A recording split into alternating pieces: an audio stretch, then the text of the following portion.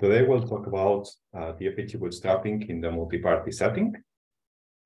This is joint work with Jong-Gun Park, a postdoctoral researcher at COSIC, and we did this work while I was doing a research stay at COSIC. I'm from Universitat Pompeu Fabra in Spain. So first I wanted to start by giving the motivation on why we did this work.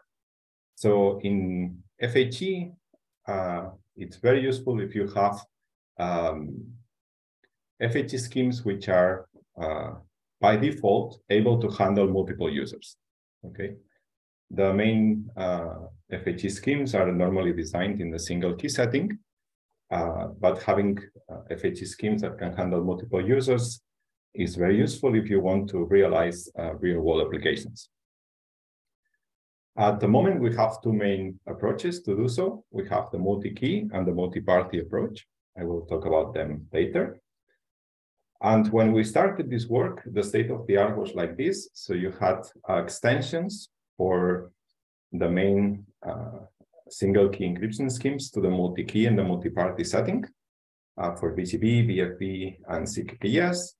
And for TFHE, there was only this LMAK paper, which built a way to do bootstrapping, but using non-binary secret keys.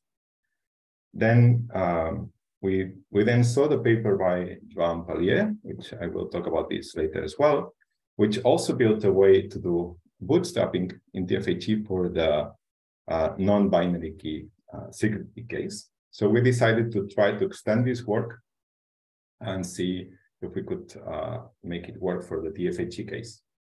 Okay.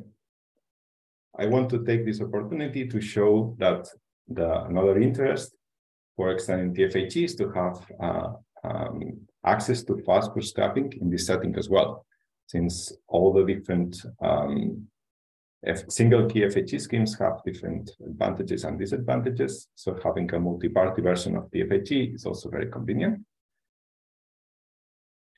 So I have divided this lecture or talk in two parts. One is going to be very easy, just a recap on homomorphic encryption, very quick, and then I will explain what is multi-key and multi-party FHE, and then I will move to the actual construction that we did. So a quick recap, in homomorphic encryption, what we can do is to work over encrypted data without having access to the secret key. So the typical example is delegation of computation. Imagine that you have a very small PC and a supercomputer.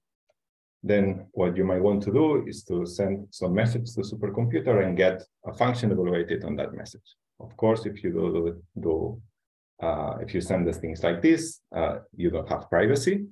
So what you can do is to create a public and secret key as the user and send your message encrypted using a single key homomorphic encryption scheme. And what you get back is a ciphertext, such a way that when you decrypt this ciphertext, you get actually the function over the message that you wanted evaluated, but everything has been done in the ciphertext domain. So the supercomputer doesn't have access to the secret key. And what you want is compactness as well, that the ciphertext that you get is independent of the function that is being evaluated. So let's try to generalize this and consider multiple parties. So we have here two parties.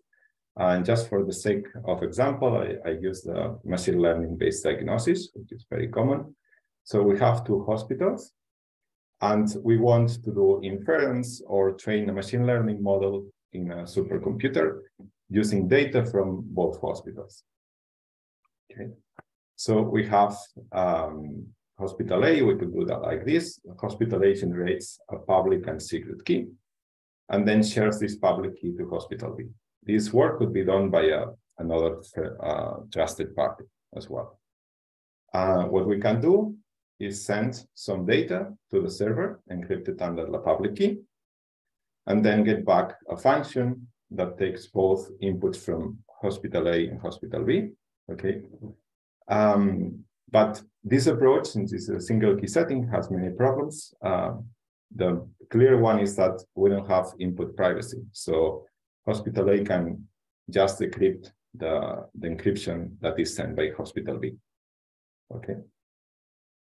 So now we want to use a more clever idea to handle multiple users using homomorphic encryption.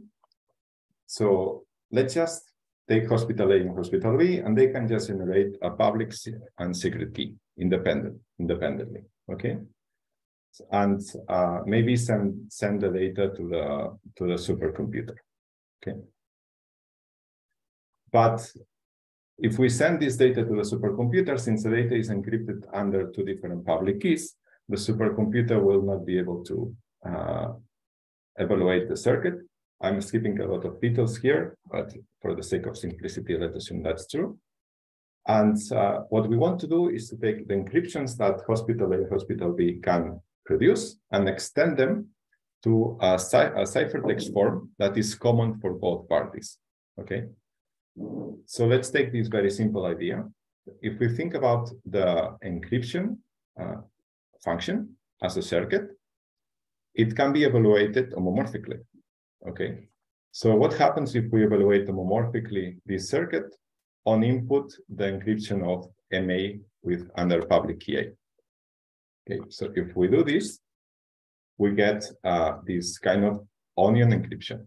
Okay, so we would get encryption of MA under public key B. Okay, this has happened homomorphically. And after that, we have the encryption of public key A. Okay.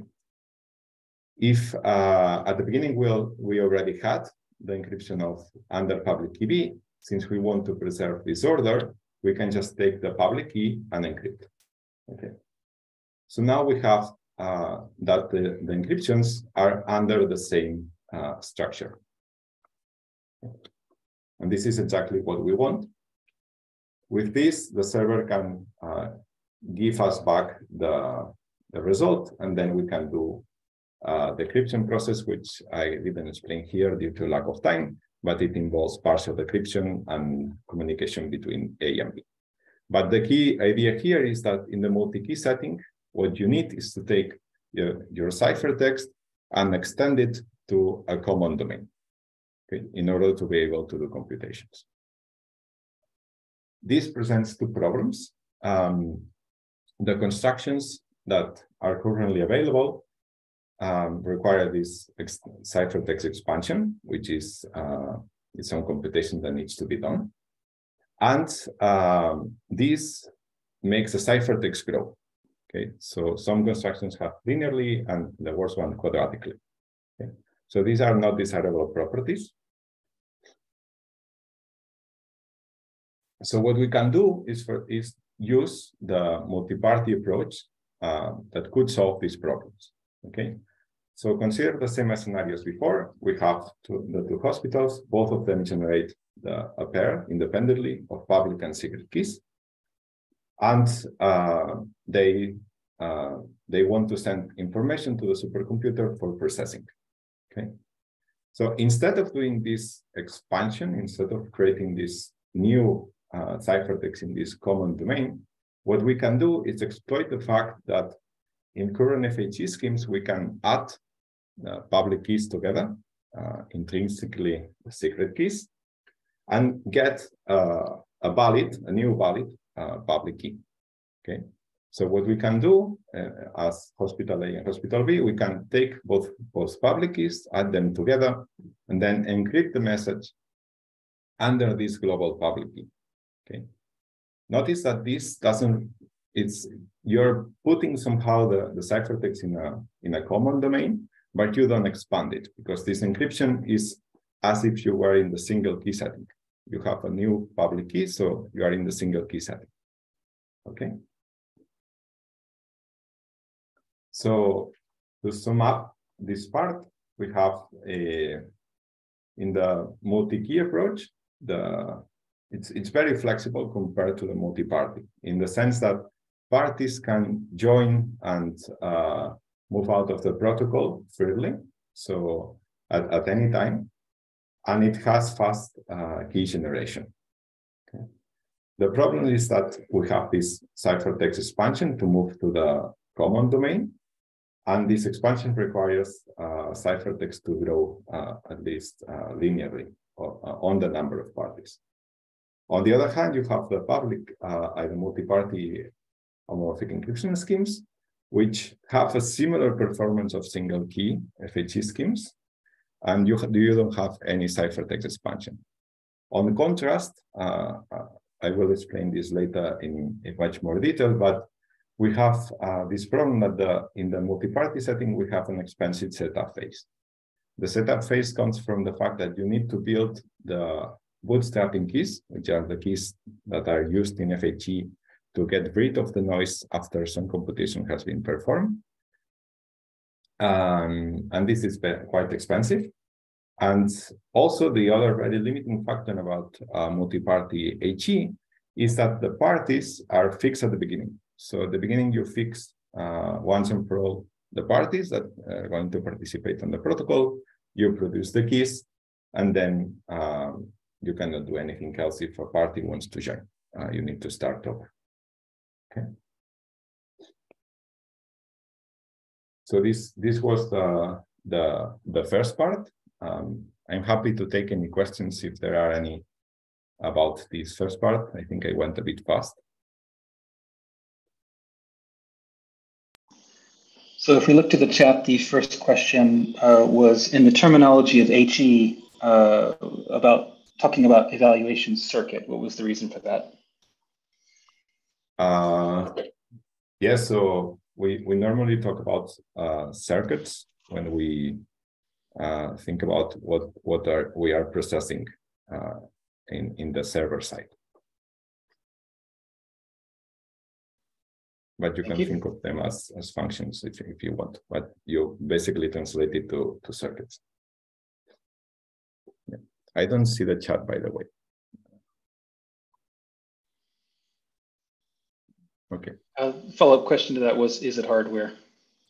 Sorry, is it? The follow-up question was, is it hardware?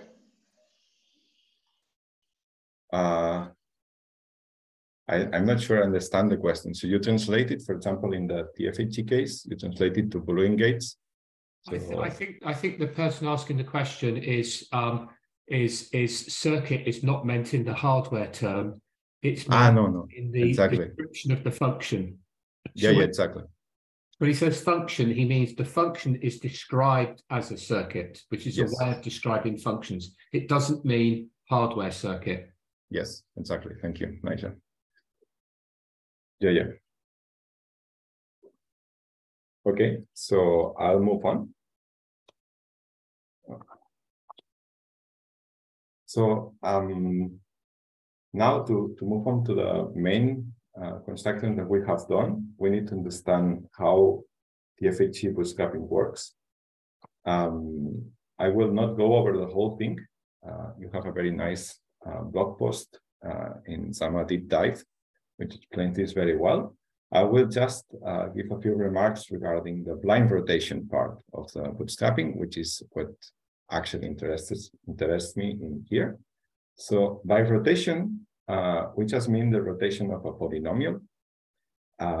So we imagine that you have this polynomial P. So to rotate it, we just multiply by x to the minus mu.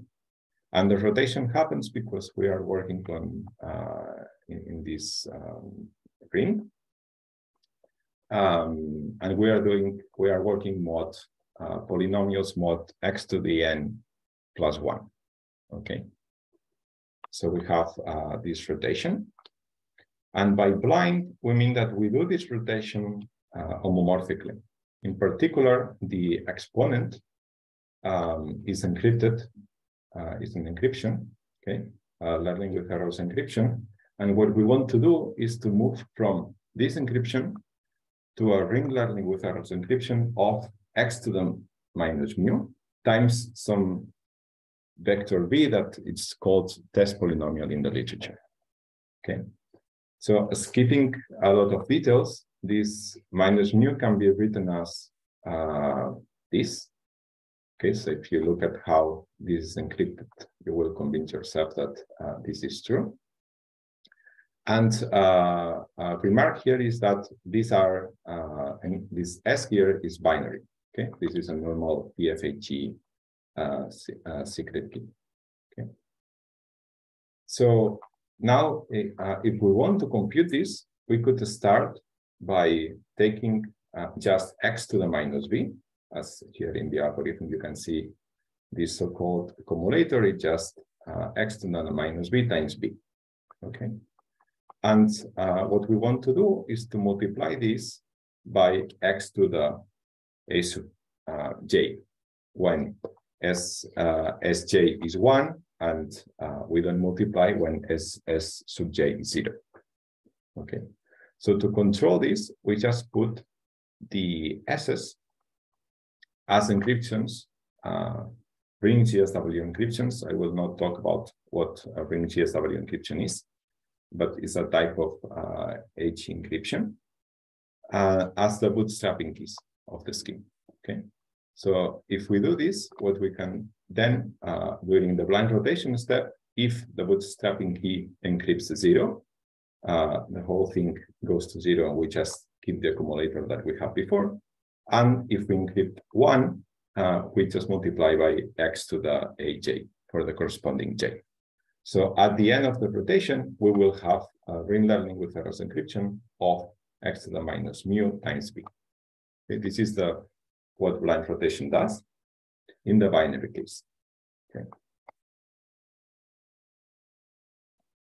So now let's try to extend this to the non-binary case. This is what Joan Pellier did in their work. So assume that instead of having a binary secret key space, we have the following. We have a secret keys can be sampled from 0 to k. Okay. We can write x to the sj aj like this, where this function here is just the indicator function. So if a is equal to sj, then we have a 1 here, otherwise it's a 0. Okay. So if you look at this last equation, what controls the sum is actually this indication function.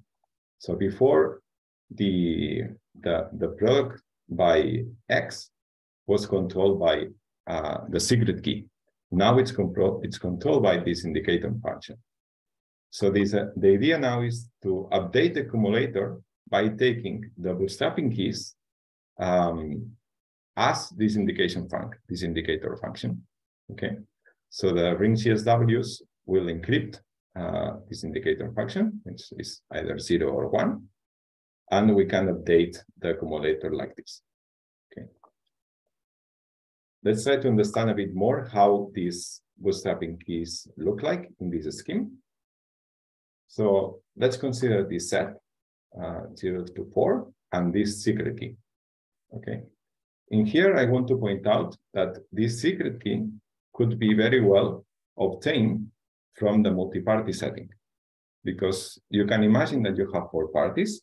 Each of them has sampled a secret key, a binary secret key, and then what you do in the multi-party setting is add these keys together. Okay, so you have a global secret key, and the distribution of this global secret key is going to be sampled from this set S, because you have 4 parties. Okay, so this secret key could be one of these global public secret keys from the multi-party setting. Recall that the bootstrapping keys are computed like this, and for simplicity, I will just denote encryption, ring GSW encryption by m to the bar. Then what you can do is iterate over j and I. So if j is equal to 1 and I is equal to 1, we have that this indicator function will give you a 1, so you will put an encryption of 1 in this bootstrapping key. In case of j equal to 1 and I equal to 2, then you have a 0 as the indicator function, so you would encrypt a 0, and so on and so forth. And if you do, then you change j, you will get all the possible 16 possible results for the bootstrapping keys. Okay. So things to remark here, if you look, the bootstrapping keys are encryptions of 0. Either they are an encryption of 0 or an encryption of 1. Okay. And if you only consider one J, so you fix J, and then you iterate over S, you will have a vector that will only have a 1 at some position. And this position will be determined by the actual value of S. Okay.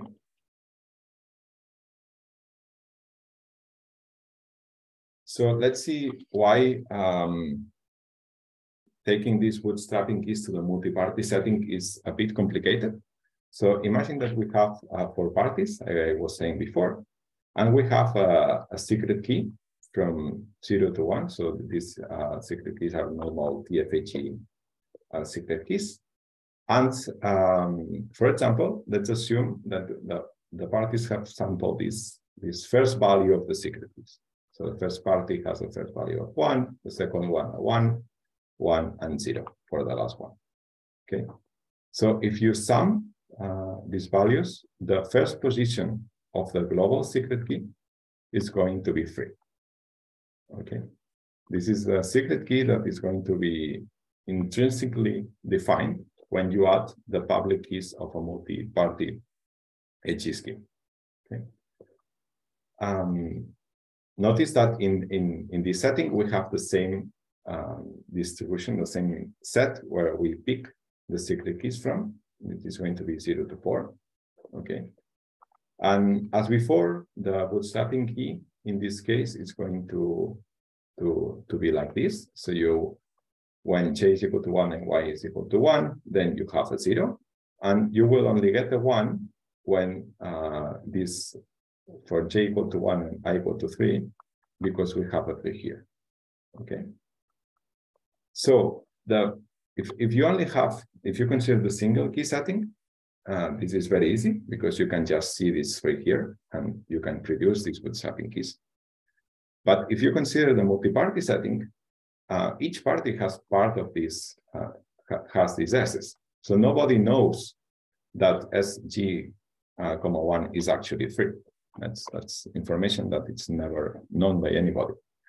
So the tricky part is to go from ring GSW encryptions of these parts of the secret key to ring GSW encryptions where you have all zeros and at some position determined by the secret key, you have a 1. Okay, this is the tricky part. So next, I will explain how we did this. I'm happy to take any questions here about the blind rotation, if there are any. No. Okay, so how we moved from this vector to this vector. So the idea is we have called this algorithm homomorphic indicator, and I will just use the example for k equal to 4 parties. Okay, so we have a counter. I will explain what the counter is at the moment. But if j equals to 0, so this j iterates over an array that we define at the beginning. So we have an array that we will call a alt. This array is initialized by a ring GSW encryption of 1, a ring GSW encryption of zeros, and so on. And you have a new, which is also initialized like this. Okay, and the j iterates from top to bottom. So when we are at the very top level, if the counter is 1, then we just put an encryption of 0 in this new in this position. Otherwise, we take the position that was in the previous array. Okay, we get the encryption of a alt in this zeros position of a new. For the rest of the indices, the update is the following. So we take the j's position of a new. It's going to be the previous position of a old, but one step over, if the counter is 1, and it will take the position at the same level if the counter is 0. Okay. Notice that if we have k equal to 4, we have 5 elements in this array. Okay. Regarding the counter, this corresponds to the ring CSW encryptions of the elements of the secret keys. Okay.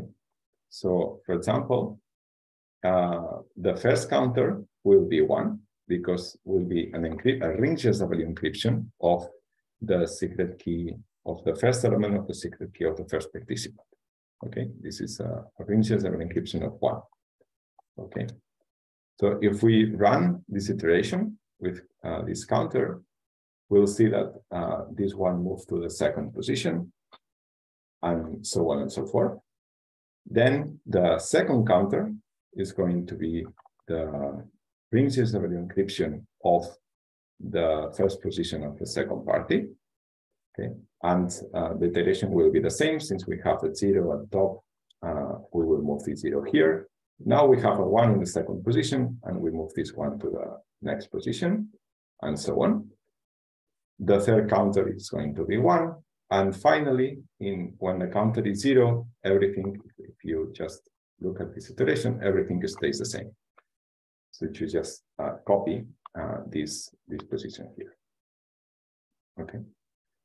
And if you look closely, this part here, this vector of ring CSW encryptions of 0s and 1s, is actually the vector that we wanted before, because the addition of this is going to give you 3. So you want a 1 at the third position of this. And this could be used as a bootstrapping key of the Joan Pallier's scheme. Okay. Is there any question regarding how the homomorphic indicator works?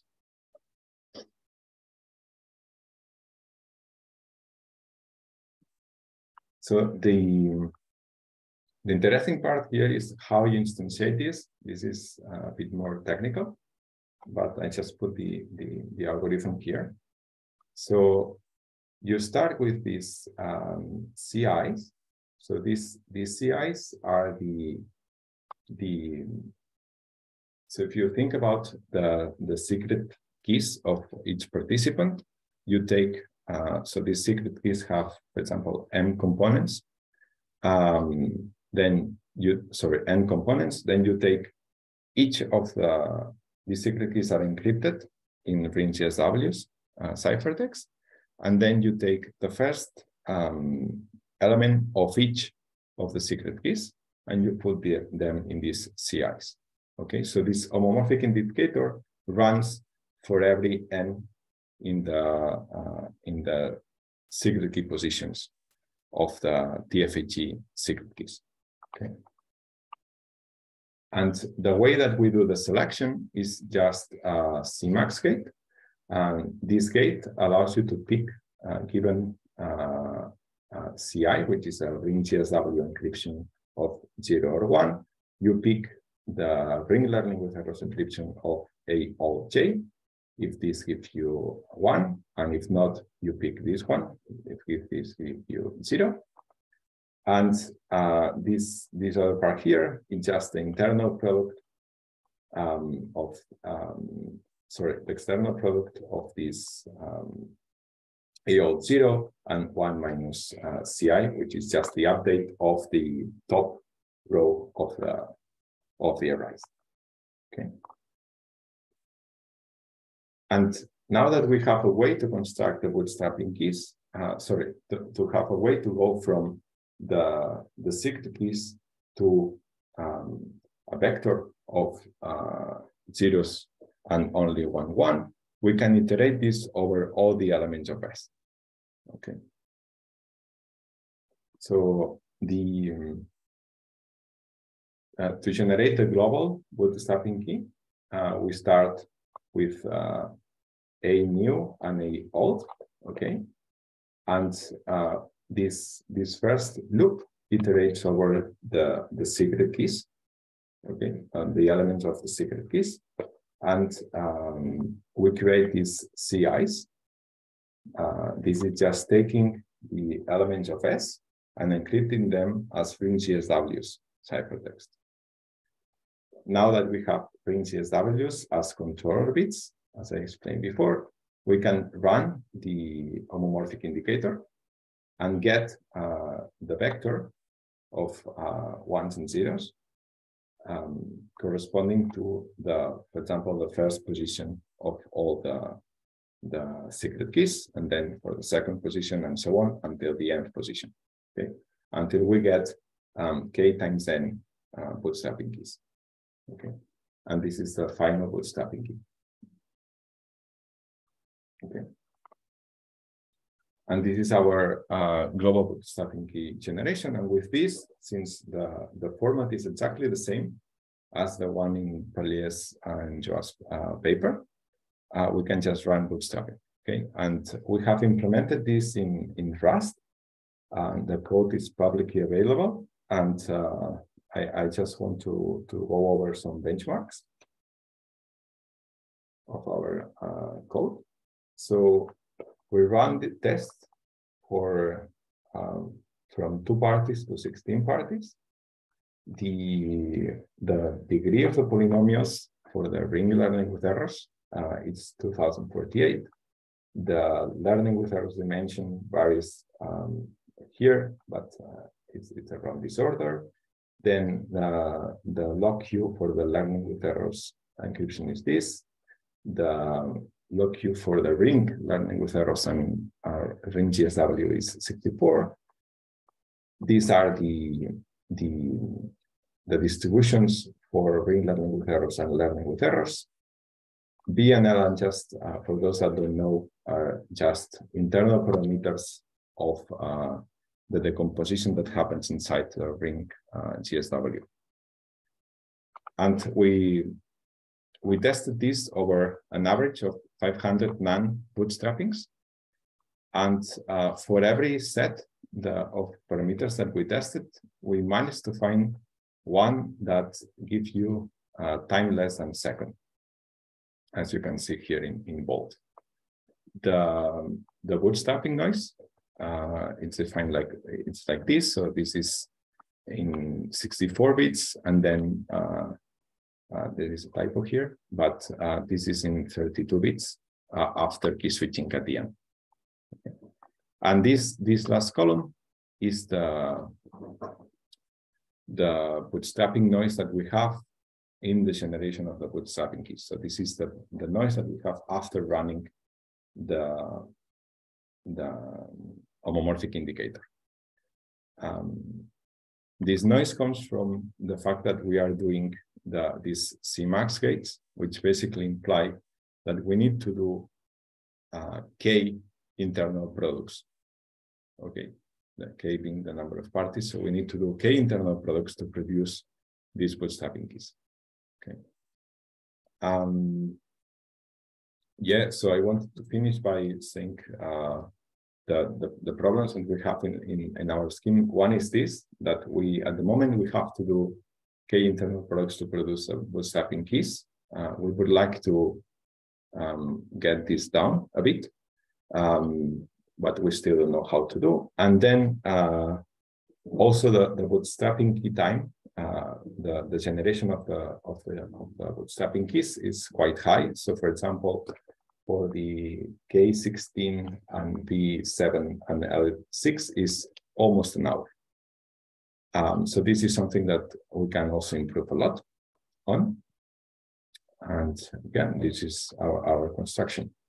So if you want to contact us, it's this is Jungwon's email, this is my email, and you can have the briefing here, which also includes GitHub repository.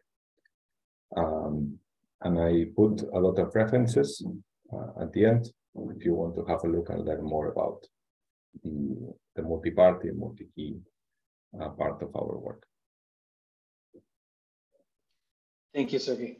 Yeah. I'd like to open it up to everyone who has a question or a comment. Don't be shy. It doesn't have to be a complicated question, and doesn't have to be a question at all. But we'll take a minute to see if anyone has anything to say.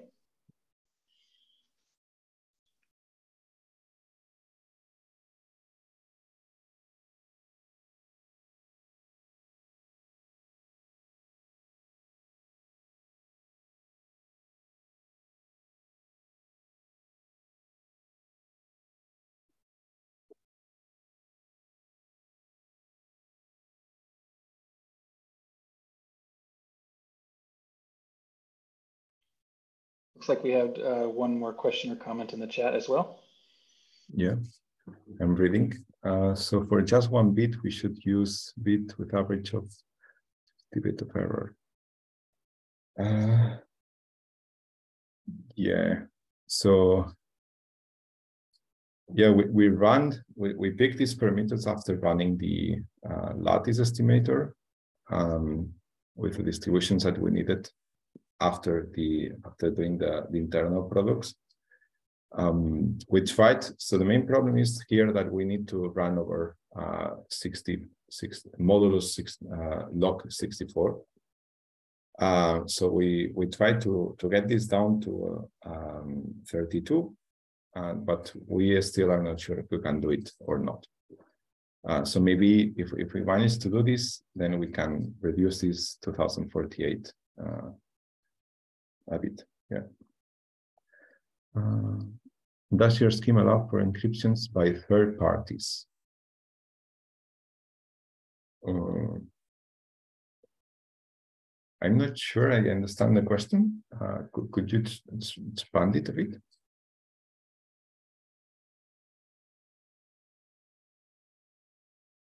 I mean, the encryption can be done by anybody that has the.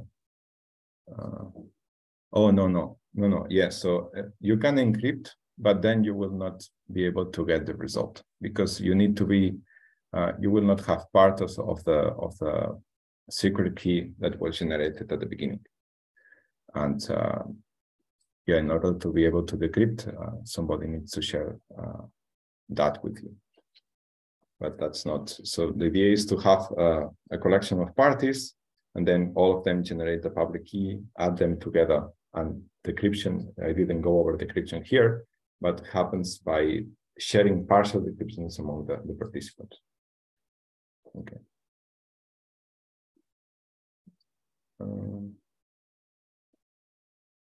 But if you trust at least one of the parties, you can still hide your data.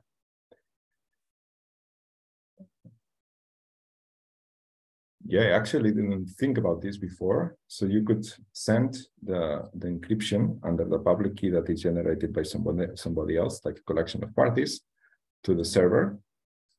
And then you wouldn't participate in the decryption part. Yeah. Yeah, that's actually a good idea. I didn't think about this before. Yeah. Yeah, thank you.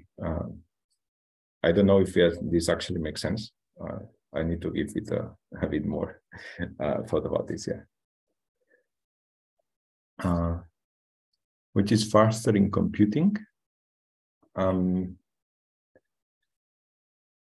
So I would say multi-key, or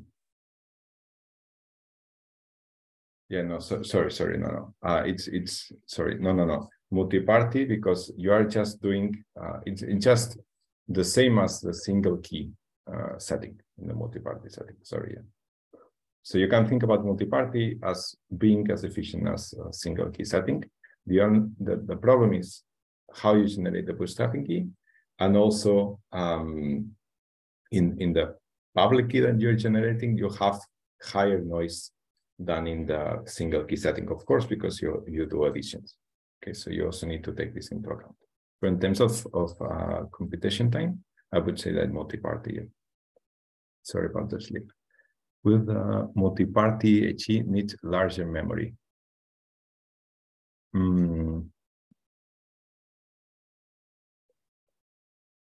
Yeah, so you would need bigger bootstrapping keys for sure. So in our case, for example, I'm not sure about all of the multi-party schemes, but in our case, if you look at the paper, we have a table about the numbers, and they are quite big because we have a lot. So ThinkGSW ciphertexts are very big, and we have a lot of them depending on the number of parties. So yes. So does multi-party similar to Shamir secret sharing in classical crypto? Yes. So in all of these schemes, you have what is called a distributed decryption. So you can think of it as having secret shares of the secret key and then merging them together. The main difference between Shamir secret sharing in classical crypto and the multi-party sharing that you have is that in the multi-party setting, no party knows ever the secret key. So in the secret sharing, you need to generate the secret key and then share it among the participants. But in the multi-party setting, you have each individual party generates these keys, and then they can decrypt, but non-individual party knows the secret key at any given point. Yeah. Yeah, thanks for the questions. Okay, we'll give a few more minutes for some more questions. Yeah, sure. What is the size overhead for binary encryptions?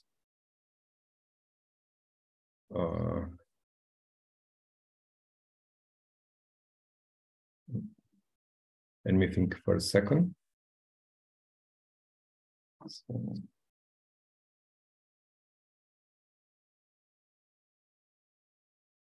yeah, I don't know if I have the numbers at the moment at hand. Let me check.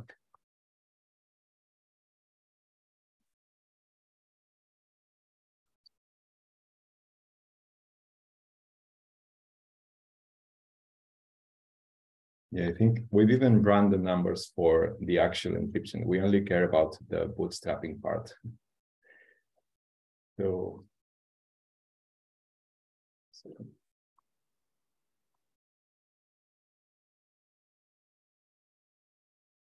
but in the multi-party setting, you don't actually, you have the same overhead as in the single key setting.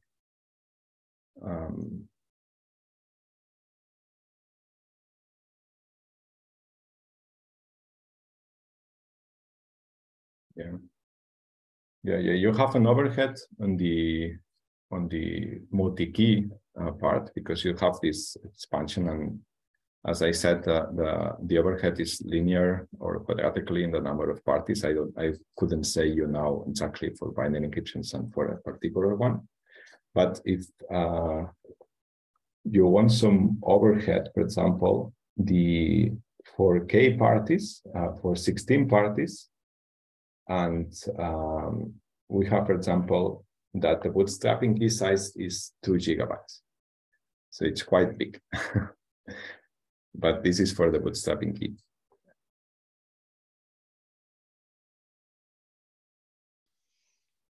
All right, if there are no more questions in the next half minute, we'll go ahead and close down. Perfect.